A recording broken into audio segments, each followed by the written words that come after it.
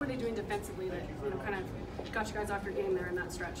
I don't think it was necessarily what they did defensively. I think it's what we didn't do offensively. We talked about them pressuring the ball, and when whoever is off the ball in the help coming over to rally in and try to rake it out.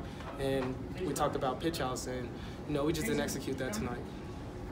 Just to be up 7 at halftime, and then you guys have been so good late in the games, just to not make enough plays defensively and just kind of not be able to pull this one out late. What's kind of the feeling like?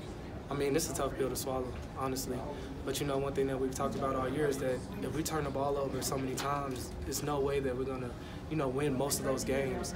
I think a few games we've turned it over like 15, 18, and still won. But we can't get comfortable like that. We have to make sure that we get to our goal, which is 12 and under. So, I mean, today it felt like every turnover they scored off of it. I don't know how many points they had off turnovers, but it just felt like it was just piling up. And then to have 16 turnovers, we can't do that on the road. Knowing where you guys sit in the conference and maybe even in NCAA tournament hopes, I mean, how frustrating is that knowing maybe you guys had that half game lead against it tonight? I mean, can't really think about that. I mean, we just talked about the loss that we just had tonight. Looking ahead, I mean, that's what we can do, especially coming into this next game. We got to take it a game at a time and just come in and rally together and become closer. What is it just about the environment here? And I know this is your first time here, but traditionally Boise State struggled here. What was just about the crowd when they were hitting a couple of those threes? They just kind of seemed to grab the momentum from you guys in the second half. Yeah, I remember they went up 2 and the crowd was going crazy. And we were like, wait, we got to calm down. They only up 2.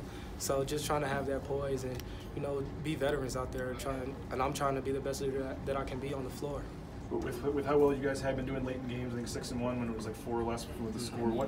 I know it ended up being 6 tonight, but just was it, I guess, bound to go the other way at some point? You guys were kind of playing with fire, you think, in some of the late game stuff with all these close games, or? I wouldn't say that. I just go back to the turnovers, really. That's what we really hang our hats on, is trying to take care of the ball. Elite ball movers is what we talk about, and we didn't do that tonight. You guys take a lot of pride in kind of the team game and somebody always taking their turn down the stretch. Tonight, Chandler scored the last 11 points. Did you guys just kind of decide to put the ball in his hands, or because that's fairly unusual for you guys to kind of just only have one person involved down the stretch? Well, he was hot, and he's the Mountain West Player of the Year, and that's who needs the ball at the end of the game to take over. I told him after the game, I said, you did everything you could do. He tried. He tried to be that player and be that guy, and that's what he's supposed to do down the stretch. We just didn't execute tonight. How do you guys kind of hold up just 1 second? Sorry. How do you kind of put this one behind you with a game Wednesday that now means even more than maybe it would have before this loss? Well, I mean, we got a quick turnaround, so we definitely have to put it behind us. This bus ride going to be really long, but it should hurt, and that's the way competition is. You win some, you lose some, but the ones that hurt, you let them hurt.